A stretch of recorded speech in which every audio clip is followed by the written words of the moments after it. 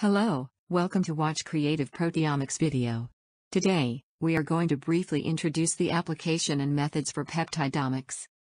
During the completion of the human genome, a wide variety of additional omics technologies arose, such as transcriptomics. Peptidomics represents a short version of peptide proteomics. Since the high diversity of peptides in living systems and their involvement in key regulatory processes, there is a need for improved peptide discovery. The peptidomics means the comprehensive visualization and analysis of small polypeptides, thus covering the mass range between proteomics and metabonomics. There is no clear definition to distinguish between peptides and proteins. The most common description is that peptides range from 2 amino acids to small proteins with a molecular mass of 20 kDa. There are large numbers of peptides in human body fluids and have many possible functionalities. Peptidomics can be used for biomarker discovery. The data from a biomarker can be applied to diagnostic implications, molecular and cellular events of the pathology, and new therapeutic approaches. Many peptidomics studies are searching for molecular analytes which correlate with disease states, including C-peptide of proinsulin in diabetes, natriuretic peptides in heart diseases, or amyloid peptides correlated with Alzheimer's. Peptide biomarkers have to fulfill 2 tasks, including qualitative analysis and quantitative analysis, which will allow for the selection of those peptides that are valuable for the desired drug development process. Qualitative analysis means to show which peptides are present in a sample, while quantitative analysis means to discover the concentration. Currently, there are mainly 4 types of molecules developed for the treatment of human diseases, including small molecules, antibodies, peptides, and proteins. With the developments in several technologies in the areas of peptide synthesis, screening, stability, and modifications, peptides are now recognized as lead molecules for therapeutics.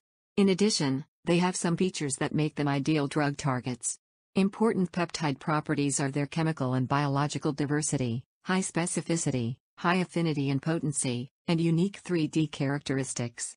They also show no accumulation in organs, usually display a low toxicity at therapeutic doses, and are less immunogenic than antibodies. However, there are some drawbacks. They are low stability in body fluids, and have difficulty in transporting them to target organs. There are more than 67 peptide drugs are currently on the market. Some examples of the therapeutic potential of endogenous peptides include adrenocorticotropic hormone, B-amyloid peptides, calcitonin, desmopressin, and so on.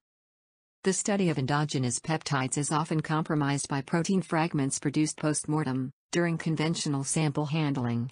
Peptides analysis needs preparation and analysis methods that are substantially different from those typically used for proteins. In peptidomics studies, it's important to control proteolysis, not only to avoid peptide degradation, but also mainly to prevent contaminating the peptide sample with proteolytic fragments of larger proteins from the same source. The peptides have some characteristics, including the peptide size and charge state, which complicate the analysis of endogenous peptides. The endogenous peptides range in size from 2 to over 100 amino acids. In addition, the charge state of the endogenous peptides is not nearly as uniform as for tryptic peptides. And because of the blocked N-terminus and the absence of lysine, some endogenous peptides have no positive charge.